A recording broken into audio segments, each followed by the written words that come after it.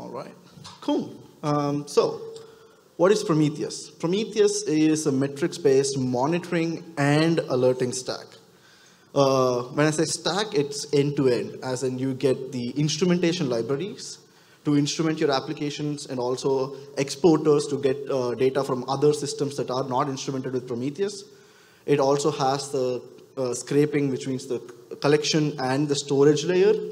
And it also has a querying, alerting, dashboarding layer, which is the UI and the way you interface with all the data that you collect. And this is for all levels of the stack, as in you can monitor systems, applications, to your hobby projects, to weather, to anything. It's very generic. What differentiates it from the older monitoring systems is that it's made for highly dynamic cloud environments, as in when, for example, Kubernetes, where pods come and go. Prometheus is really, really good for environments like that, where you don't have static hosts, but have pods that come and go and change over time. Cool. Prometheus does not do any logging or tracing. It's very focused on metrics. It does that one thing, and it does it really, really well.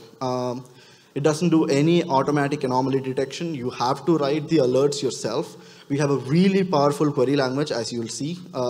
But you have to write the alert queries yourself. We do not going to suggest any anomaly detection or anything.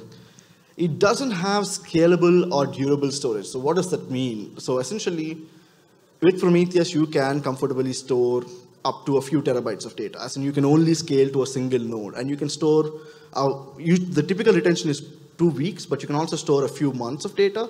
But typically, this is not for storing years and years of data or like scaling beyond a single node. Yeah, so it started off in 2012 at SoundCloud. It was a bunch of ex-Googlers who moved to SoundCloud, and they really missed the monitoring system that they were used to, so they started working on Prometheus. They started adopting it internally at SoundCloud at scale, and they finally published it end of 2015, I think. It joined CNCF, and V1.0 was released in 2016. V2.0 was released in 2017. You might expect V3.0 to come, but we are at V2.40. right now, or something. So essentially, we're still on V2.0. It works really, really well. And yeah, it was a complete rewrite of the storage engine, and it's kind of future-proof. So coming to the architecture. So you have your applications that you want to monitor, that you want to collect metrics from. The way you do this is you instrument your applications with Prometheus or Prometheus-compatible client libraries. And these client libraries expose a HTTP server. So essentially, you need to expose your metrics on a HTTP server. You do not push your metrics to a central system. You just say, oh, if you hit this API endpoint, which is /metrics typically, you get all the list of metrics. And this endpoint is being hit regularly by Prometheus, and that's how Prometheus collects the data. Now, if you want to monitor things like the Linux system or MySQL or other systems that are not instrumented with the Prometheus client library, that are not exposing this endpoint, but they have their own way of exposing analytics. For example, with MySQL, you can run a bunch of queries and you can get the analytical data. You can get the metrics out of the number of connections, the size of the DB, and things like that. Or for Linux, you can basically scrape proc, the proc file system to get the data out. So we have exporters, which you run alongside these systems. What these exporters do is they just basically go talk to the service in its own native language, in its own native format, and take that metrics data and convert it to Prometheus. So it also exposes a HTTP server that talks Prometheus. Now, we have Prometheus, which just basically goes to all of these services and collects the data and stores it in the TSDB, which is the local storage engine of Prometheus. Now, Prometheus needs to discover what services exist. And that's where service discovery comes into picture. And this is something really, really powerful, because suppose you're running a collection of services, maybe say, you say, I want 45 of my services to run. You have auto scaling up that goes to 47 or 43. You have a dynamic number of services running, and now you're monitoring them with a push-based system, so you don't know when only 41 of them are running. It's really hard to detect if 1 or 2 services are malfunctioning. But with Prometheus, it talks to the Kubernetes API, or it talks to the service discovery provider. It knows, oh, there is 45 services running, and here's the IPs of all of these. I'm going to go and try to get metrics from them. If one of them is down, we will know immediately, because Prometheus will fail, and it will have a metric that says this service is down, and we can alert on it. So that's one of the advantages of the pull-based system over push. So that's the service discovery part of Prometheus. And then we have the UI side of things. So we have a web UI, which is really powerful. I still regularly use it, even though I work for Grafana. It works really well for debugging purposes and for dashboarding and for you to look at regular dashboards. We recommend using Grafana. There's also a lot of people who wrote a lot of automation with our API where you just call Prometheus with PromQL and it gives you all the data. So there's this, you can say, the data usage side of things. And also we have alerting. So Prometheus so you can write alerts in Prometheus. Prometheus will evaluate these alerts against the data in the Prometheus, and then it sends it to an alert manager, which basically dedupes and routes alerts. So you can say, oh, for this namespace, send it to this Slack channel, or for this, for a critical alert, send it to PagerDuty, all alerts sent to Slack channel. It can do this routing. That's the alert manager component. One thing I do want to mention is the robust form of alerting that happens with Prometheus, because the very little amount of dependencies it has. Network is very prone to break, and if you put your alerting on a system, on a distributed system, or on a system that relies on networking, it's less robust than putting it in Prometheus, and it's as close to data as possible. That's really cool, one really cool thing about Prometheus. Yeah, the selling points of Prometheus are its dimensional data model. So when the data model came out, it kind of literally changed the world. We will talk about that. We have a really nice and powerful query language built for Prometheus and the Prometheus style data. We have a simple and efficient server. Even though it's a single node server that doesn't scale typically, it really scales vertically on a single node. And also our very powerful service discovery mechanisms that we are constantly adding new service discovery mechanisms to and improving. So, talking about the data model, what is a time series? In my mind, time series is an identifier for a list of timestamp values. For example, the stock price of a particular stock, that's a time series because there's a timestamp, there's a value. The weather or temperature in a particular city, there's a lot of different cities. For each city, there's a weather for Detroit, weather for Chicago and stuff like that. That's a time series. But how do we identify this each time series? That's where Prometheus shines, and it has this label-based time series. For example, HTTP request total with the labels that describe that particular thing. So it's flexible. It doesn't have hierarchy. There's no dots here. It's not HTTP request total dot nginx dot 200 or anything. So there's no dots here. You can add and remove labels without your queries and dashboards breaking. Which is really powerful. And like in the previous model, if you're used to Graphite or StatsD, you have like HTTP request total dot nginx dot 200 or something, and you have to guess what the 200 is. You have to guess what nginx is. But here it's very explicit what each of those labels mean, and that's really powerful.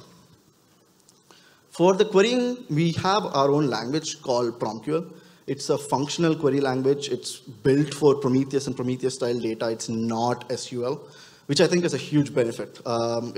It's very easy to reason with, and once you get used to it, you cannot live without it. And one really cool thing I want to mention is today, if you are a Google Cloud customer, you can go to Stackdriver, and before you used to have this clunky UI where you have to click a lot of things to understand, but you can now use PromQL to query that data. It's really nice and really powerful, and more vendors are adding support for it. Yeah. For example, let's see how selecting all the partitions that are more than 100 GB capacity that are not mounted on root looks like. So first we have the node file system bytes total, which is a metric. So if you select this, this is going to give you ideally the amount of disk that the file system is using. And when I say not root, you can say mount point not equals slash. If you want it on a particular route, you just say mount point equals that particular path, and you're going to get the data for that particular path. Now this is in bytes, and we have to convert it to GB, so 1.E9, divided by 1E9, and that's greater than 100, so it's greater than 100 GB, and it's going to give you a list of all the time series or metrics that match that condition, and here you can see, okay, on this particular instance, this particular mount point is taking more than 100 GB, it's taking 118 GB and things like that. It's kind of very easy to reason with, at least the easier queries. You can write really ugly PromQL, but it's better than other languages, I think. Yeah, and here's what is the ratio of requests across all my service instances. So you can say, ratio of errors. So you can just say, hey, give me the list of give me the rate of errors, and divided by the total will give me the ratio of errors. So here, it's like 2.9% of my requests are errors. And then you can also add custom groupings to it. For example, give it to me by path. You just say sum by path, and you kind of group by path and divide by path. And you can see that, okay, here's my worst performing endpoint, which is basically about 9% of my requests are errors on this topics endpoint. So you can write a query that says, if my error threshold is more than this, send me an alert. You can get that query. Your alert will page you. You can get that query, and then you can dive into it. You can add dimensions, slice by dimensions, to understand exactly what is causing that.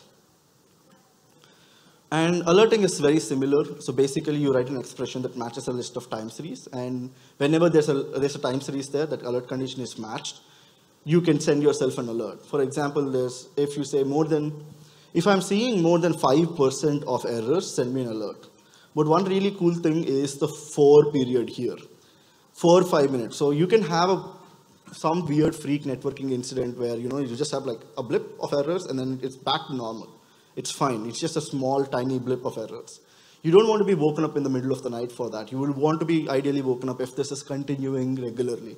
So you can configure a for period, and only if this condition is true for a particular amount of time you get paged. And that's also really powerful and reduces the number of pages that you get. And then you can add labels, and then you can route by labels, and you can do a lot of really cool things for alerting. Yeah, this is something that I'm also really proud of. It's very efficient, and even though it's a single node system that's not distributed, a single node works for a lot of the companies. It can scale to 1 million samples a second with tens of millions of active series. And this is more than enough for most organizations. You don't need a distributed storage. You don't need a complicated monitoring system to run. You can just run Prometheus, which is single node, extremely robust, and focus on your applications, not your monitoring. That's really powerful, and it's really simple to reason with, and really simple to operate. We also use the Gorilla compression on our data, which means a 16 byte sample, which is a timestamp and value, compresses down to just 1 to 2 bytes, like 1.6 bytes a sample on average, or 1.2 bytes a sample on average, which means even with tens of millions of active series on a single node, you can keep like 2 to 3 weeks of data, or even months of data, without having to resort to a distributed or network storage. And that's really powerful. Some people keep years of data on it, but you have to take regular backups and stuff, but it is possible. There's nothing inherently broken in Prometheus that you cannot store more than this. It's just the limitation of disk space that is basically stopping you. So one thing I want to highlight is the exporter ecosystem. Again, Prometheus is a pull-based system. It needs to go and scrape metrics from data, from things. And these things might not be talking the Prometheus protocol. And we have a huge ecosystem of exporters. When I say huge, I mean massive. Like every time somebody is like, how do I monitor this with Prometheus? The first thing I Google is the thing Prometheus exporter, and I will almost always find one, including speedtest.net exporter, or like a router exporter for like Fritzbox back in Germany. You can export that talks to that API, converts things to Prometheus, and gives me data on how my router is performing. The ecosystem is huge, which means you can monitor many or most of the popular services or things that you run with Prometheus. So that's the exporter ecosystem. We also have a lot of, we have the JSON exporter, which is very generic. If an API returns JSON and you want to convert that to metrics, you can do that with the JSON exporter. But you can also natively instrument a lot of the applications and libraries with Prometheus, and this is something we're seeing more and more of. Cool. In conclusion, Prometheus with its dynamic data model, the query language and simplicity is a really, really good monitoring system for cloud native environments, also for your hobby projects, for everything across the stack. Use more of it if you are not already using it. So that's me with the intro, and now Ganesh. Yeah. So in the deep dive, we will see what is the few of the highlights, what are new in Prometheus in the last 1 year. we'll mostly look at the Prometheus server itself, though there are lots of other projects under Prometheus org which have done great stuff, and we'll see what's coming next. Recapping some features of PromQL which have been presented before. Two of the things which let you control the time of a time series. So a query works in a way where you mention the time when you want to run the query, but you don't always want all the data to be fetched for the same time in the API. Sometimes you want to fetch data for the past, sometime in the future, sometimes you want to pinpoint the exact time when you want for that query. So Prometheus supported offsets, which lets you move back the time in the past. But in version 2.25, we added support to move into the future, because sometimes people like to forecast things and put that data into Prometheus. So you can query data into the future. And you can, with the help of the at modifier, which is the orange text that you see as at end, it pins the time for that vector selector to that particular time. So these were introduced more than a year ago, but it became stable in the last. We announced it stable in the last 1 year. And recently we also added trigonometric functions in Prometheus and an operator called arctangent. The first example shows the angle is in degrees, so we convert it into radian using the radian function. Then we take a sine of it. Yeah, these were the new things in the PromQL. Now, before I talk about this particular feature, Prometheus has a feature called remote write, where you can configure Prometheus to send all of its data that it's getting to send it to a remote storage, for example, Thanos or Cortex for long-term storage.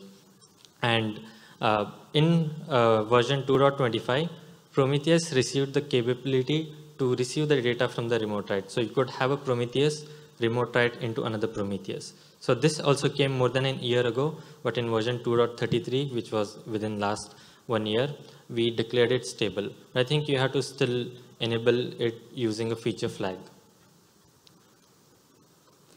And talking about remote write more, you don't always want to store all the data in Prometheus, because it's possible you never query Prometheus. So in version 2.32, we added a new mode in Prometheus called the agent mode, where the Prometheus does not store any data in a queryable fashion on the disk, which reduces the load and the storage required for the Prometheus. And it just scrapes the data, stores it in a write log, and forwards it to the remote storage, and clears the write-ahead log in a regular fashion. So this was added to make the remote storage story easy. And up to recently, Prometheus released a new version every 6 weeks. And once a new version was released, we rarely ever put the bug fixes into older release. And we always ask you to upgrade to the latest release if you wanted a bug fix. This was not really helpful lately, and starting 2.37, which was released in July, we have started releasing the long-term support releases. First one was 2.37, which was released in July. We plan to support it until Jan. I think the plan is to have 1 or 2 long-term support releases every year, which will get critical bug fixes.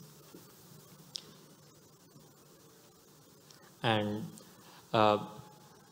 another fallback before this particular feature was that if for a time series you got a sample, let's say for a timestamp 1000, and for the same time series, due to some timing issues, a new sample came for a timestamp, let's say 900. Prometheus would reject it because it could not support timestamps that came out of order. Every new sample had to be newer than the sample that came before. But starting version 2.39, we added an experimental support in Prometheus where you can say if the out of order sample or the old sample that comes within, let's say 2 hours in this configured example, we can ingest it in Prometheus right now. So Prometheus no longer will reject out of order samples, and you can configure it to have, let's say 100-year-old sample and it will still work fine. And this is the last thing that I'm going to talk about in the deep dive, which I am very excited about. In the data model, you might have seen that a sample has a timestamp as int and a value as float 64. And we use this time series model to represent a histogram. A histogram is a distribution of values within buckets. For example, 100 counts within the number 0 to 1 second and things like that. And for every bucket, we had a new time series. And we had a separate time series to denote the overall sum, overall count of the histogram. But with these native histograms, which I just merged yesterday and will be part of release 2.40 next month, we are replacing the float with a complex data structure which stores sparse histograms in a sparse fashion, in a nicely compressed fashion, where it will be a single time series and hundreds of buckets without compromising on the storage efficiency. So this is coming next month. So with this, I would like to open the floor for Q&A. I think we have roughly 13 minutes for Q&A.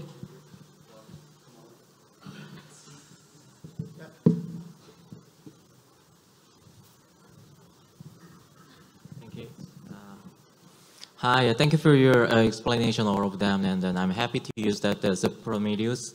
And recently, I found that there's a Kubernetes Prometheus text and Helm chart. I'm deployed it. There's some secret name is a little bit strange, so I opened some issue, but nobody check in. So could you check the issues that? So the issue number is the.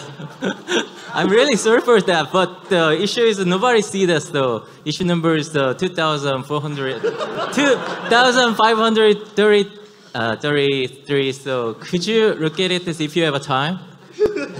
Thank you, and sorry. Yes. Sorry.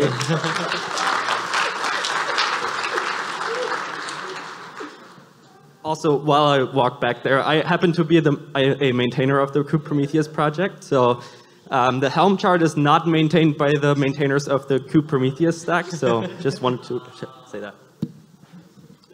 Hello. I had an issue in production a little bit ago where we had a developer wanted to add some custom metrics to their app, which is yay, fantastic. He didn't really have a lot of oversight when doing it, so he added a label for the path of the request coming in. The problem was some of the paths had unique IDs in them. This went to prod. After about a week, we ended up with a label that had a cardinality of like 500,000. As you can imagine, Prometheus did not handle that well. Well, actually, I'm not sure if Prometheus didn't handle it well. Our cluster didn't handle it well. Are there any, I guess I'm not aware of it, maybe there isn't a simple answer. Is there a way to kind of put some guardrails around handling labels and high cardinality like that? Or is that just a, hey, don't do that again? So we have something called relabeling rules on scrape time. But for the issue that you mentioned, I don't think you can foresee the issue happening. Okay. So we now have scrape level limits where you can limit the number of series in a scrape.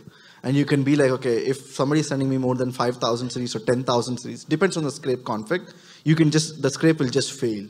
And then the developers will come to you and say, I can't see my metrics. And they can go to the targets page and see, oh, I'm pushing a lot of data, probably garbage. So we have all those limits in place.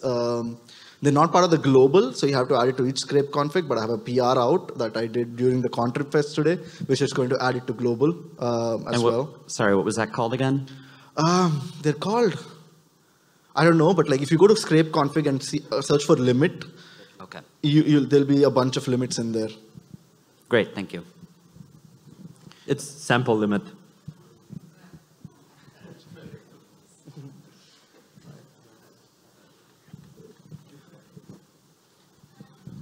Hi.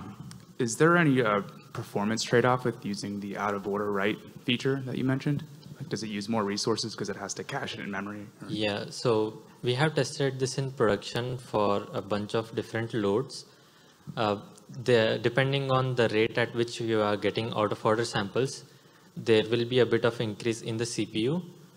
And the memory, I don't think it affects a lot, but again, it all depends on the percentage of sample, percentage of time series that are getting out of order samples and the rate at which you are getting out of order samples. But still the memory will be capped up to some point, because once a time series gets up to 30 out of order samples, we just flush it to the disk and cap the memory consumption of a particular time series.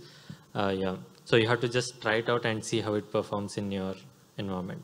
So there can be no difference, there can be a little higher difference, so it all depends. Got it. Thank you.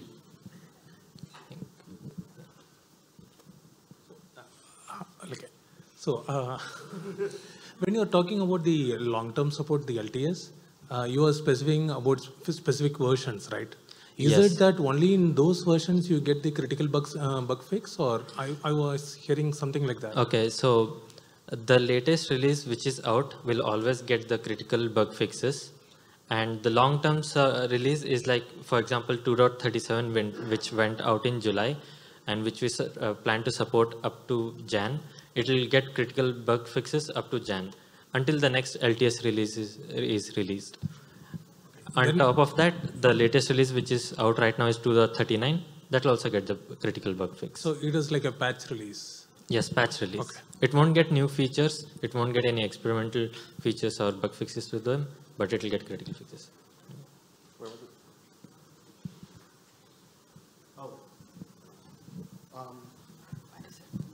By the way, we also have a Prometheus quarterly community call. And we discuss all the latest and greatest things there, and you can always bring your questions and directly talk to the maintainers and community members in the community call. Just Google for it, Prometheus community call, and you'll find it. And we also have monthly dev summits where we discuss all the development that's happening in Prometheus, and we openly take decision on what we want to do next.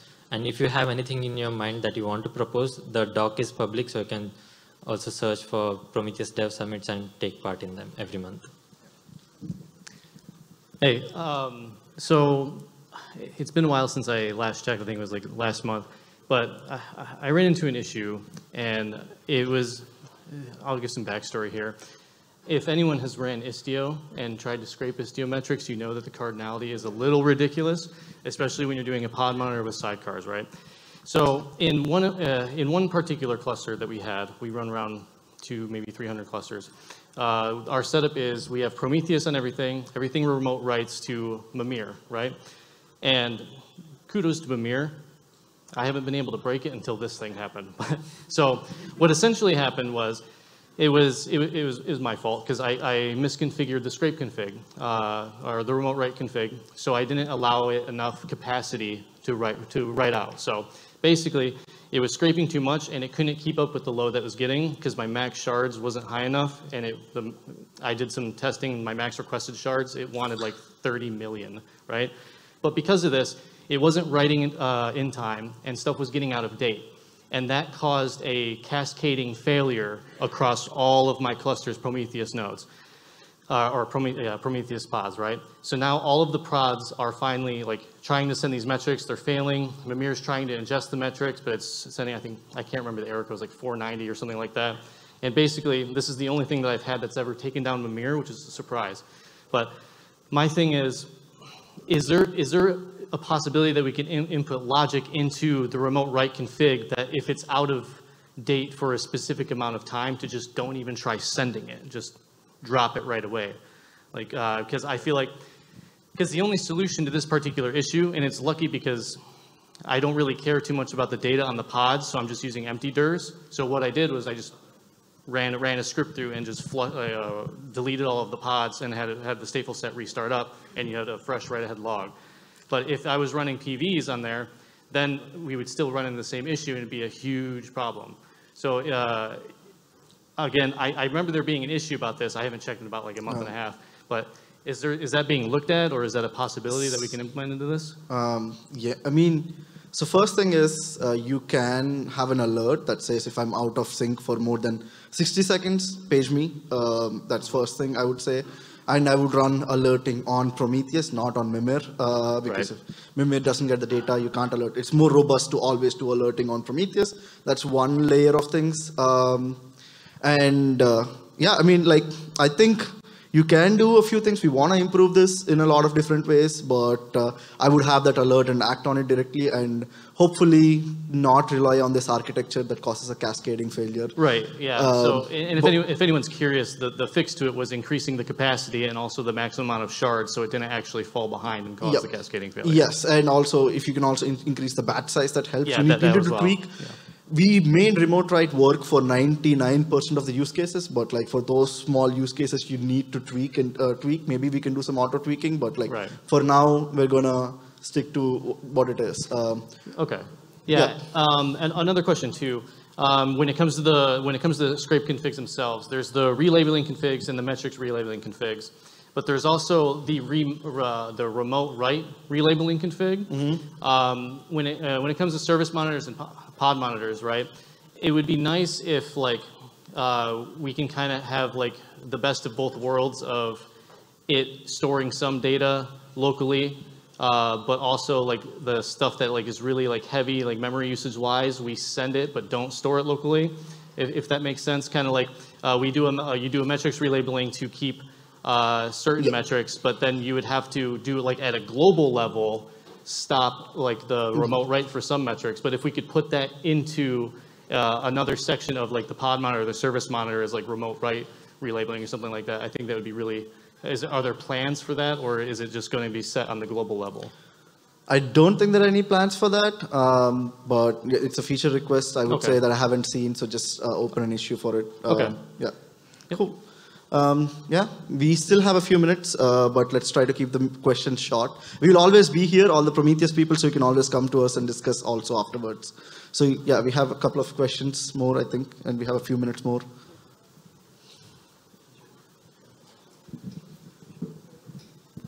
Hi, this is relating to cardinality. I guess there's no support for string metrics, where the value is a string, right? Everything else is a label. Today, if I want to keep track of a string, I got to put it as a label, which increases the cardinality, right? Could we add string metrics? It's again a feature request. I'm not sure if it will be in the plan anytime soon, but we'll consider it. Thank you. We are a metrics monitoring system, not a logs monitoring system. But yes, I mean, with the histogram stuff, we can make it a little more generic. Maybe in the future we'll support it, but no plans as of today. Yeah.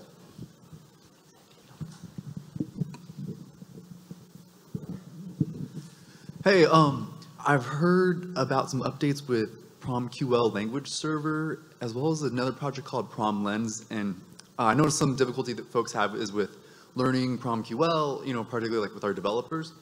And I was just wondering if there's any plans to like integrate that with Prometheus UI or Grafana, if it's not already there, but yeah, just looking to hear if there's any like status updates on that.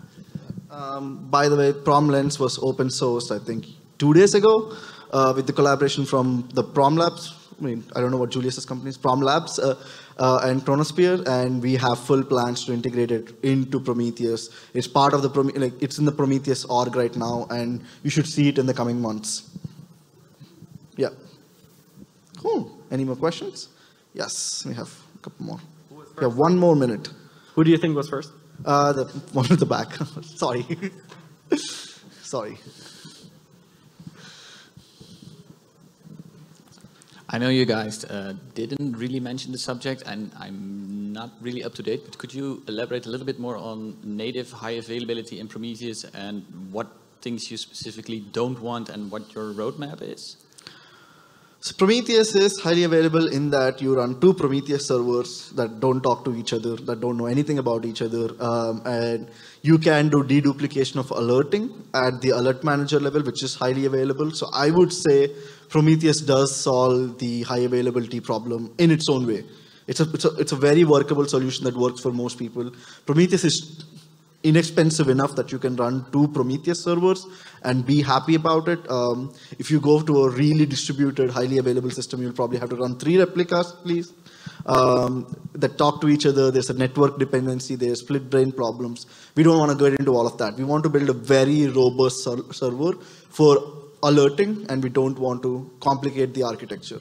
But if you do want a scalable, highly available system, there's other projects in the ecosystem like Cortex, Thanos, Mimir and stuff that you can look into, but Prometheus itself will be a single node system that where the high availability is run 2 copies of it.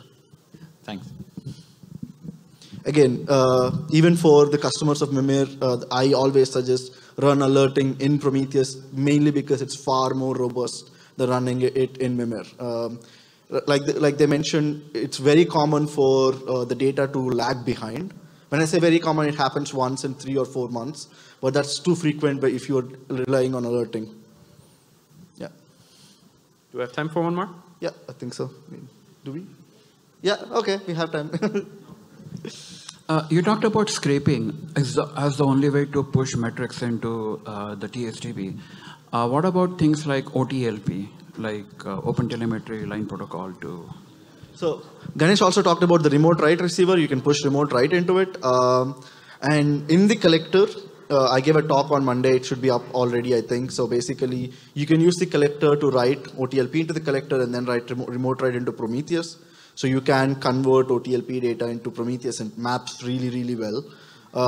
Having said that, I'm also part of the OpenTelemetry community, and I always keep proposing adding OTLP ingestion. So there's a dev summit in a couple of weeks that I'm going to propose again. So let's see what the Prometheus community says then. But yeah, today, if you want to do that, you can do it through the collector. There's full support that works really well. All right, I think that's time. But we will be here. So there's other maintainers here, so you can always come talk to us. Yeah.